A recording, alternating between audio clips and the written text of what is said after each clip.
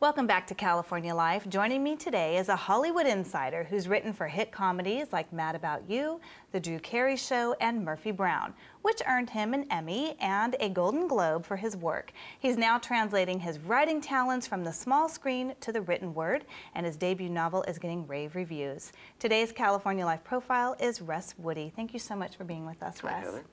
And let's just get right into this, because I'm sure the viewers are wondering. First of all, your book is called The Wheel of Noldoid. Noldoid. And I don't know, I'd like to make a comparison of maybe The Hobbit a little bit and seeing this. Okay. So explain a little bit about the book and this character right here. The book is about a spherical city at the center of the earth that's inhabited by little creatures like this, Noldoids, and they operate the machinery that is responsible for the rotation of the earth.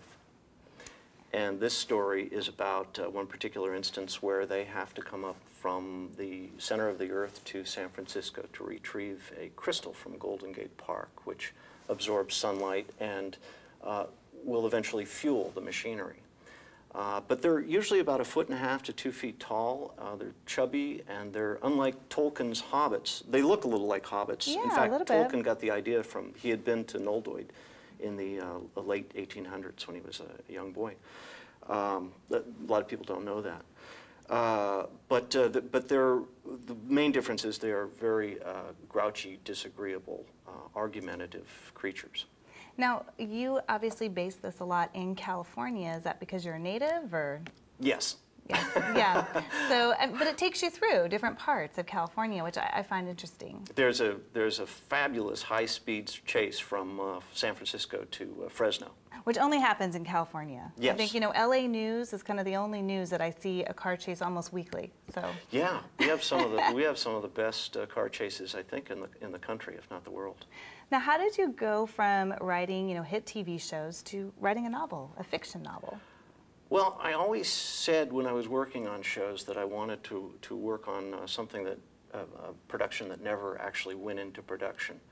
So when you're doing a television show, for instance, you're there for a month and a half, 2 months with just the writers. And it's a really, it's a cocoon, and there is very little outside interference. And then at the end of the summer, the actors and the crew come in, and then everything gets messed up. If you've ever worked with actors, you know what I mean. Oh, they're horrible, horrible people. But so this is, you know, this is going off and spending a couple of years living in this little world. Now, obviously, were you a fan of The Hobbit and those, you know, kinds of stories growing up, or? I read them when I was in college, I think, and I love the book. I'm not a sci-fi or fantasy person, because, you know, those people are fanatics about it. Oh yes, yeah, they are. And now, you know, my little nephew is into a lot of those stories, and you know, I see this kind of could be a trilogy or maybe something that goes on to the big screen. I mean, do you have those hopes? I mean, I know the book just came out, but that's interesting you say that. And we haven't rehearsed this. But my 10-year-old son, when he was my youngest son, who when he was 10, he read the manuscript for it, and he gave me notes, which is a delightful experience for any of the writers out there.